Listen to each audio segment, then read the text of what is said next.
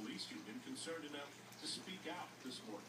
He has been vilified in the media and by the politicians, and we felt it was necessary that we had to come out and just ask for due process for Darren Wilson. Overnight, tensions high after police say some demonstrators hurled bottles at officers. Nearly 50 people arrested and 3 loaded handguns confiscated by police. But trying to prevent the violence from escalating, some residents quickly joined hands, forming a peaceful barricade between police officers and crowds. Theirs are calm and peace. Another rough night for residents like Donald Harry, who've lived through many intense nights. Out your backyard.